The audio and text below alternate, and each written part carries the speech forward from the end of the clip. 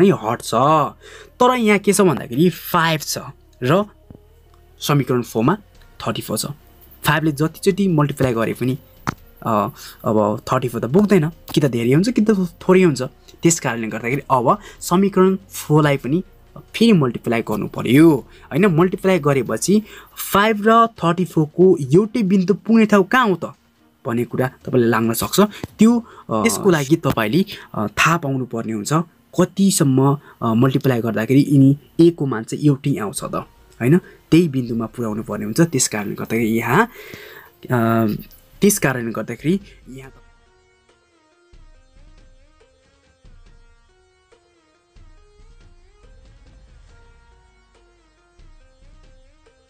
आएको छ र 5 लाई 34 ले मल्टिप्लाई गरेर 170a आएको छ र प्लसको प्लस राखिएको छ र 34 लाई 34 ले नै मल्टिप्लाई गरेर यहाँ 1156b आएको छ यसलाई समीकरण 3 हो यो समीकरण 3 को 3 राखिएको छ हैन र समीकरण 4 लाई कतिले गर्ने भनेको छ भन्दाखेरि 5 ले गर्ने भनेको छ 5 ले मल्टिप्लाई गर्दाखेरि 257 लाई 5 ले मल्टिप्लाई गर्दाखेरि 1285 आएको छ हैन अनि फेरि 34 लाई 5 ले मल्टिप्लाई गर्दाखेरि कति आउँछ त भन्दाखेरि यहाँ 170 नै आउँछ हैन 117 आइसकेको छ र अब हामीले निकाल्नु पर्यो अर्को के हो त भन्दाखेरि 262b लाई यो 5 ले मल्टिप्लाई गरेर मान निकाल्दाखेरि 1310b आउँछ यसलाई समीकरण 4 को समीकरण 4 नै राखिन्छ अब यति त गरियो अब के गर्नु पर्यो भन्दाखेरि यो मान समीकरण 3 बाट 4 लाई घटाउनु पर्यो के अब घटाउँदाखेरि चाहिँ यहाँ सम्पूर्ण मानहरुको कुन चिन्हमा छन् भन्दाखेरि प्लस चिन्हमा छन् अब माइनसमा प्लस प्लस त गर्दैन त्यसकारणले गर्दा माइनस गराउनु पर्छ तपाईले सरल यसैगरी माइनस गराउनु पर्ने हुन्छ र माइनस गरेपछि डिभाइडेड बाइ गरेर तपाईले निकाल्नु पर्ने हुन्छ जुन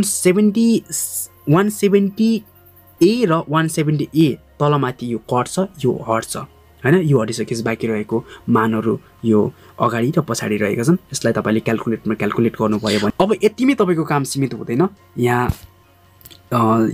b को मान दिइसकेको छ हैन b को मान चाहिँ फेरि कसरी आयो भन्ने होला तपाईलाई हैन अब हामीले यहाँ एउटा स्टेप गर्न बाँकी छ हैन यहाँ स्टेप गरिएको छैन म तपाईलाई यही गर्दिन्छु b तपाईको b यतितिर रह्यो हैन अब तपाईले 143 को डिभाइडेड बाइ मा चाहिँ 154 1 माइनस 154 लाई लैजानु पर्छ त्यता लाग्दाखेरि माइनस प्लसमा चेन्ज भएर चाहिँ प्लस चिन्हमा रहेर त्यहाँनेर आस्न गएर बस्छ अब त्यहाँ चाहिँ डिभाइडेड बाइ गर्नु पर्यो डिभाइडेड बाइ गरिसकेपछि तपाईको आउने भनेको मान कति हो त भन्दाखेरि -0.93 हो अब b उतातिर भयो भने यतातिर भयो नि एउटै कुरा हो त्यसकारणले गर्दाखेरि b ले यतातिर लिएर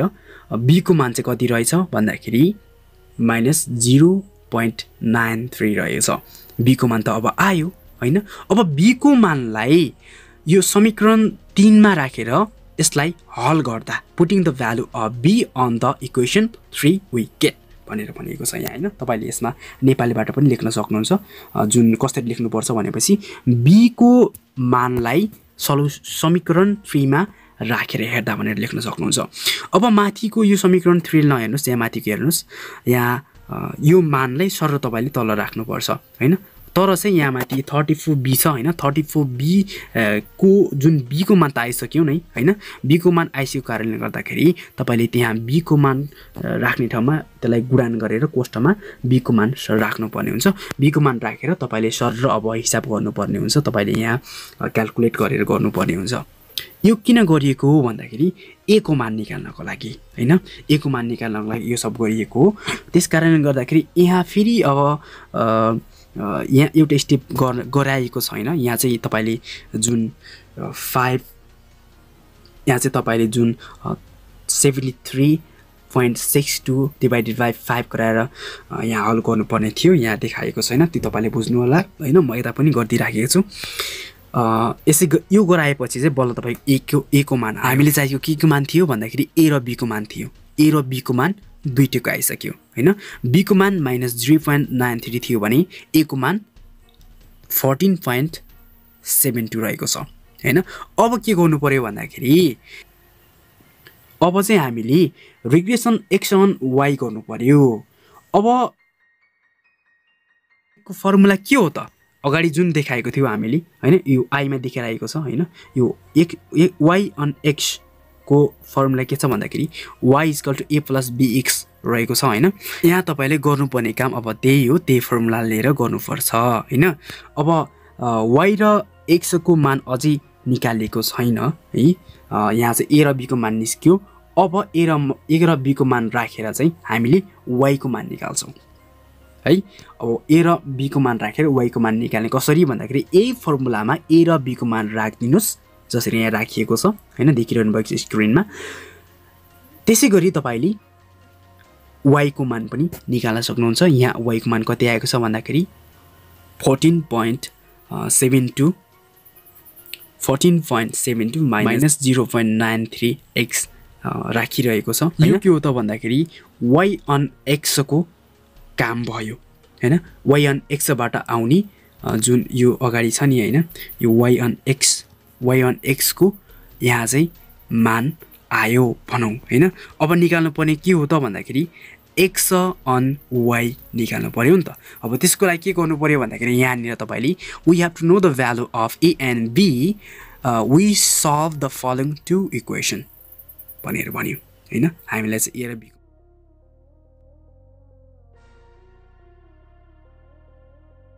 त्यति यो कम्प्लिट गर्न त्यति गाह्रो नै छैन हैन। अब तपाईले थाहा छ यो समीकरण यो तपाईले बुझ्नुपर्छ, यो एउटा फर्मुला स्ट्रक्चर जस्तै हो हैन। यो तपाईले बुझ्नु होला, तपाईले यो तपाईले आफूले चाहिँ यो बुझ्नुपर्ने कुरा हो। गोकेर हुन्छ कसरी बुझ्नुहुन्छ हैन, त्यो तपाईले गर्नुपर्ने कुरा हो। यहाँ summation x = na + summation y, यो समीकरण 5 भयो। यो अगाडि माथिसम्म 4 थियो हैन, 3 र 4 थियो भने अब 5 र 6 को पालो आएको छ हैन। अब summation xy = a summation y + b summation y square, यसलाई चाहिँ समीकरण 6 बनाएर राखिसक्यो हैन। अब टेबलमा भएको जुन हाम्रो टेबलमा भएको यी मानहरु छन्, यी मानहरु चाहिँ अब तपाईले केमा गर्नु मल्टिप्लाई गर्नु पर्यो, अर्थात केमा चाहिँ फिलअप गर्नु पर्यो, केमा चाहिँ राख्नु पर्यो भन्दाखेरि यी मान यी फर्मुलामा चाहिँ राखेर हेर्नु पर्यो हैन। अब भनेको छ अब गराएर now putting the various value on 5 and 6 from the अबभ table भनेर भनेको छ। माथिको टेबलबाट चाहिँ युबलबाट यो फर्मुलामा चाहिँ राखेर हिसाब गर्नुस् भनेर भनेको हो। यहाँ फेरि a को मानलाई एउटै लेभलमा पुर्याउनु पर्यो। यहाँ अब बीचको जुन a को मान छ 5 र 42 रहेको छ हैन। अब यो चाहिँ एउटै लेभलमा कतिले चाहिँ मल्टिप्लाई गरेपछि पुग्छ त हैन, त्यो कुराले अब हामीले गर्नु पर्यो। तपाईलाई अर्को पनि के पनि म तपाईलाई जानकारी दिन्छु भन्दाखेरि यो तपाईले कसरी गराउने भनेर तपाईलाई चाहिँ क्युरियस लागिरहेको होला हैन। यहाँ तपाईले सिम्पली बताइरहेको छ के भन्दाखेरि जुन माथि रहेको छ यो समीकरण 7 हैन, यो 7 को जुन a को 5a छ, 5a लाई एउटै लेभलमा पुर्याउनको लागि तपाईले के गर्नुपर्छ भन्दाखेरि यो समीकरण 8 मा रहेको 42 छ नि, 7 को यो नम्बरहरु जति पनि छन् यहाँ भ्यालुहरु, यो भ्यालुहरुले चाहिँ मल्टिप्लाई गर्नुस् अर्थात गुणन गर्नुस् कि हैन। यो एउटा सजिलो टिप पनि हो तपाईलाई हैन। र फेरि 8 समीकरणको तपाईले कतिले मल्टिप्लाई गर्नु भन्दाखेरि 5 ले गर्नुस्, तल माथि 42 ले समीकरण 7 लाई मल्टिप्लाई गर्नुस् र 5 ले समीकरण 8 को सम्पूर्ण भ्यालुहरुलाई मल्टिप्लाई गर्नुस्। अनि मात्र तपाईको यो जुन a को मान छ नि, यो a को मान तपाईले इक्वल लेभलमा पुग्छ। इक्वल लेभलमा पुग्यो भने यो तपाईको हट्छ हैन। यो हट्यो भने तपाईले b को मान फेरि पनि निकाल्न मजा पर्छ हैन। त्यसै गराएको यो पनि जुन माथि मैले तपाईलाई अलरेडी एक्सप्लेन गरिसकेको छु, त्यसै गरी नै यो तपाईले यहाँ b को मान निकालिसकेको छ। b को मान निकालिसकेपछि अब हामीले चाहिएको a को मान हो यहाँ पनि हैन। a कटिसक्यो कट्न त, तर हामीले a को मान त चाहियो नि त हैन। त्यसकारणले गर्दाखेरि a को मान अब निकाल्नको लागि a b को मानको युज गरेर a को मान निकाल्छौं।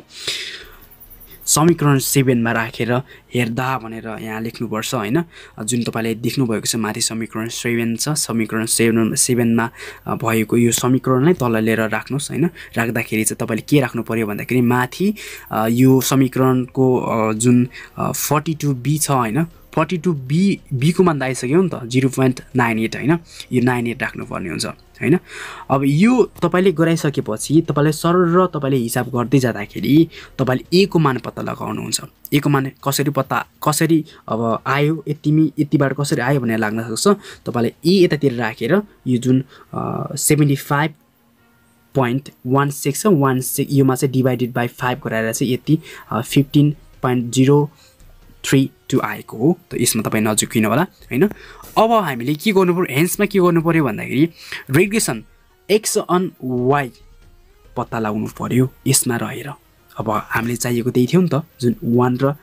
2 छ नि i र डबल i छ हैन हामीले y अन x त पत्ता लगाइसक्यो अब चाहिँ पत्ता लगाउनु के बाँकी भन्दाखेरि x अन y को पत्ता लगाउनु बाँकी फर्मुला के हो त भन्दाखेरि x = a + by हो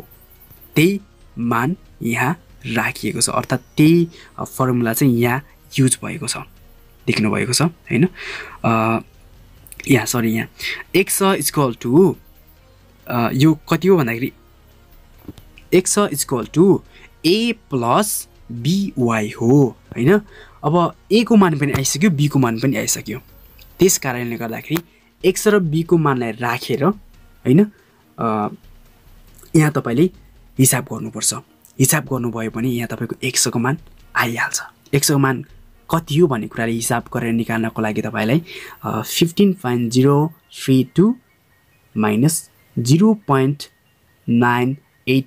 ले तपाईले यहाँ यो माइनस गर्नुपर्ने हुन्छ यो y चाहिँ किन आइरहेको छ भने तपाईलाई लाग्न सक्छ यो y चाहिँ अलरेडी हामीले निकालिसकेका छौं हैन माथि यो y भन्नाले चाहिँ यतिकै यसको कुनै पनि यहाँ यो मान राख्न निकालिन पनि यसलाई राखिन पनि यो यतिकै रहने हो हैन तपाईले चाहिँ अब हामीले चाहिएको रिग्रेसन इक्वेसन चाहिँ कति रहेछ त भन्दाखेरि y को कति रहेछ 14.72 माइनस 0.93x रहेछ हैन x को कति रहेछ भन्दाखेरि 0.032 माइनस 0.98y रहेछ यही नै के हो त भन्दाखेरि आन्सर हो है कति बुझ्नु भयो तपाईहरुले आई थिंक बुझ्नु भयो होला भन्ने मलाई एकदम विश्वास छ एकदम त्यो विश्वास भन्दा पनि होप गर्न चाहे है तपाईले सायद मैले यसरी एक्सप्लेन गरेको कुरालाई बुझ्नु भयो भने एकदमै राम्रो कुरो यदि बुझ्नु भएको छैन भने तपाईले के कुरा बुझ्नु भएन कहाँनिर चाहिँ बुझ्नु भएन के कुरामा कन्फ्युज हुनु भयो तपाईले मज्जाले मलाई कमेन्ट बक्समा पनि सोध्न सक्नुहुन्छ र तपाईले यो चाहिँ मेरो पीडीएफ हो है तपाईले पीडीएफ यो लिंक तपाईले पाउन चाहनुहुन्छ यो पीडीएफ लाई तपाईले आफ्नै त्यो मोबाइल अथवा ल्यापटपमा हेर्न चाहनुहुन्छ त्यहाँबाट पनि तपाईले अझै क्लियरली बुझ्छु भनेर भन्न चाहनुहुन्छ भने तपाई मेरो सोशल मिडिया अर्थात फेसबुक पेज छ फेसबुक पेजमा आउनु होला जोडिनु होला त्यहाँ लाइक गर्नु होला हैन मलाई त्यहाँबाट मेसेज गर्न पनि सक्नुहुन्छ मैले